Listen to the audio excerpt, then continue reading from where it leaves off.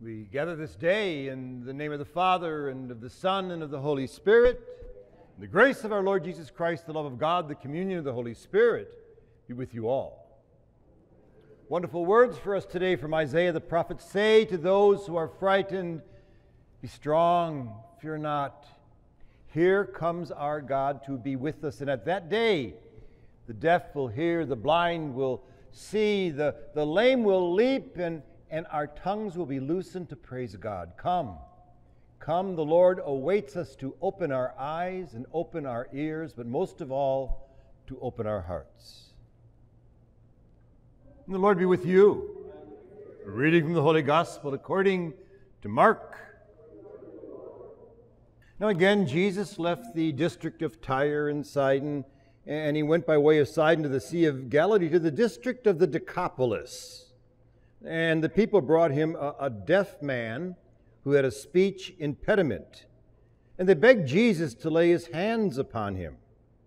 Now Jesus took the man off by himself away from the crowd. He put his fingers into the man's ears, and spitting, he touched his tongue. Then he looked up to heaven and he groaned, and he said to them, Ephphatha, that is, be opened. And immediately the man's ears were opened and his speech impediment was removed, and he spoke plainly. Now Jesus ordered them not to tell anyone, but the more he ordered them not to tell, the more they proclaimed it.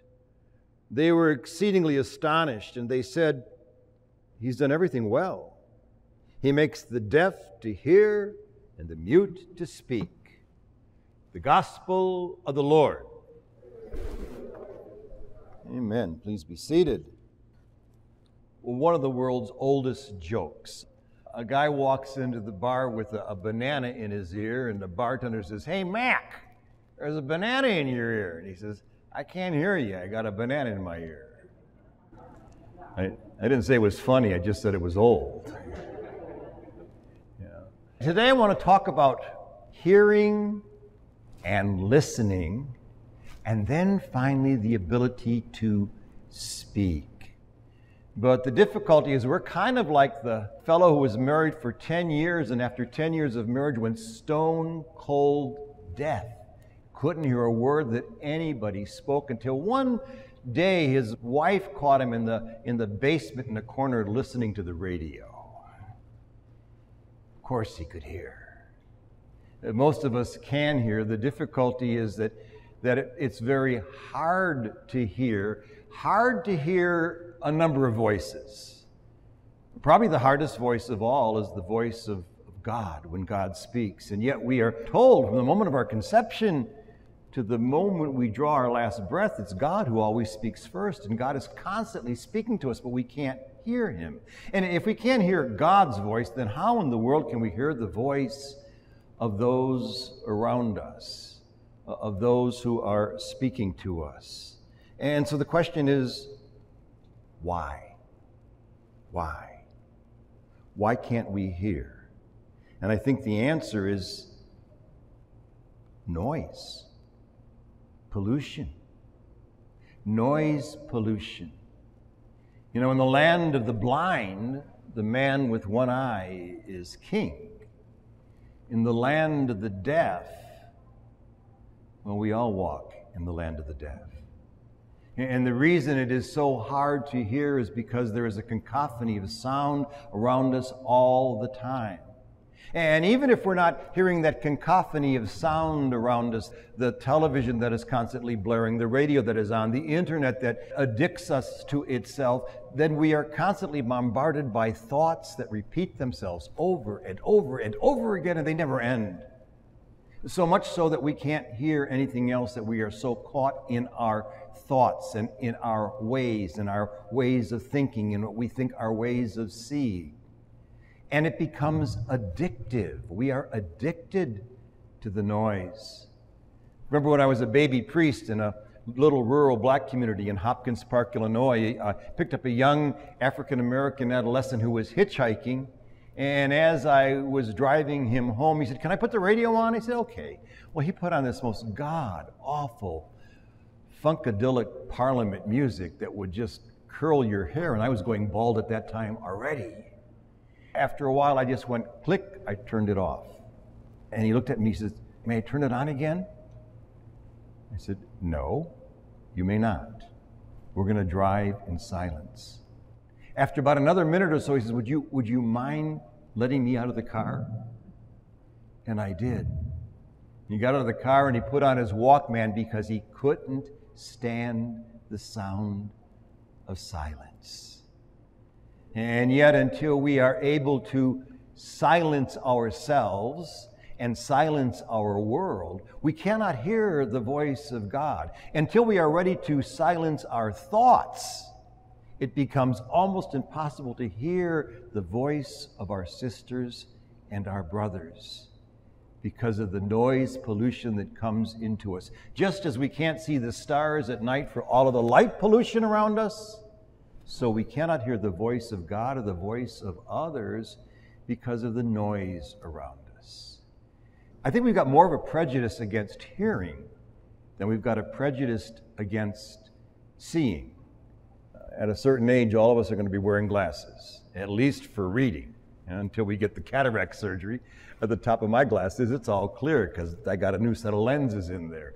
But on the bottom, I still need my reading glasses. You know, if you need glasses, you got no problem. There's no shame in going to the eye doctor to get a pair of glasses. But when it comes to hearing, I don't know why it is, but we're embarrassed when we have difficulty hearing. And we don't even want anybody to know that we may be wearing hearing aids. So the big thing is, how do we get hearing aids that nobody can even see that we're wearing them? And they're always advertising how small they are and you can't see them, and no one even would dream that you have to. What's that prejudice against hearing? Well, today, Jesus is giving us a set of hearing aids, ways to begin to hear. And of course, the ways, once we can truly hear, then maybe we can listen. You know, hearing seems to be a physical thing. Listening is a whole different animal. And I think in many ways we are even worse at listening than we are at hearing. And so we've got this wonderful gospel today. He's in the Decapolis, which means he's in Greek territory where there's all kinds of merchants going on and all kinds of hustle and bustle, and think of a crowded downtown area or a great marketplace where all kinds of people are doing commerce, and there's all kinds of noise around. And they bring him a man who is deaf with a speech impediment. You know, you can't speak if you can't hear. Or if you hear muffled, when you speak, you're going to speak muffled. You're not going to hear the plosives or the guttural sounds or the distinct sounds that need to come out of your mouth. And so you're going to speak not well. First, you got to hear. And so what's the first thing Jesus does? He takes him off by himself away into the quiet, into the silence. And when he gets into the silence, he's now going to give him what he has. And what does Jesus have? Perfect communication between his Father and himself. He hears every word the Father speaks. As a matter of fact, he is the conduit of God's voice. You want to hear the voice of God? Well, listen to Jesus.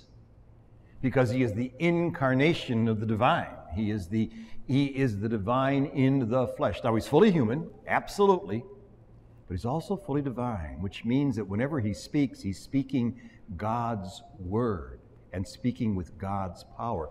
He is now going to give this power to this man. He's going to do two things. He's going to take his saliva, and you know, our saliva is a healing property, believe it or not, and unless you don't want to spread COVID, don't do that, you know. But it does have a healing property. You know, very often, in some African cultures, the mother will chew the food first before she gives it to the baby to help start digesting it. And so the food is easier to digest. We find that very, very foreign to ourselves. But so he takes his own stuff, his own spittle, he puts it on the tongue of the man. He's going to open his lips. And then what he's doing, he takes his fingers and he puts them in the ear. He's plugging himself into the man. He's now going to give him his own power. And then he groans. You know, St. Paul says the Spirit groans in ways that we don't understand. It's a primitive sound, and it's one of the three places that we're going to hear out of Jesus' mouth his native tongue, Aramaic. We're going to hear it when he raises a little girl from the dead, Ephphatha, a little girl from the dead, Talitika Tukoum, come on, little girl, get up. We're going to hear it from the cross when he says, Eloi, Eloi, lama sabachthani, Lord, why have you forsaken me? You're going to hear it now, the third time. And he says, Ephphatha. It means be open. It's a big radical statement. One of the reasons we can't hear, one of the reasons it's so hard for us to hear one another, one of the reasons we are always talking past each other, and boy, we are really talking past each other right now in our culture, is that we're not open. Our minds are made up. We've got our vision. We've got the lens through which we see reality. Don't confuse me with the facts. We're not open. So his words are powerful. Be thou open. And then immediately the man could hear. Now, once you can hear, now you can speak. And Jesus, don't go telling the whole world, because they're going to come out here and they want to see some kind of prestidigitation. The message is much deeper than that. But of course, they go out and they spread the news all over the place. Now, what's the message for us? What are the hearing aids God wants to give to us? Well, it's pretty much the same. It's pretty much the same. We are caught in this cacophony of noise in which each and every one of us lives, the addiction to that noise, which we can't get out. Sit down with your teenage grandchildren, and what are they doing? They're staring at that screen. They can't get their eyes off that screen. It truly is an addiction. And as long as they're being fed that stuff, nothing else can get in. So we've got to go off by ourselves too. Oh, I pray to God that each and every one of you have some time during the day, or make some time during the day where everything gets turned off.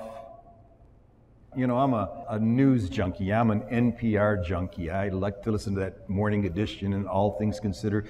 Lately, I've just been turning it off because I really need to do what? Quiet down. Listen. What are we told? Be still and know that I am God. Be still. And you're not going to know until you are still. And then we can hear that small voice of God. When Elijah was looking for God in the thunder and the mountains, he couldn't find him. He only found him in the whispering breeze of the wind. And we are only going to be able to hear the voice of God in that whispering, quiet voice that speaks to the very depth of our being, not in words, sometimes in groans. But it's the Spirit that is speaking into our hearts. Now, once we can hear that, now we're ready to encounter our sisters and our brothers. And I've said we're talking past each other. We seem to be in two very distinct camps. We have two very different mindsets, two very different lenses through which we see reality. And when somebody is saying something to us, especially if it's something we don't want to hear or disagree with it, we don't hear them. The reason we don't hear them is because we are spending so much time right now thinking of our counter-argument by saying, yeah, but what aboutism?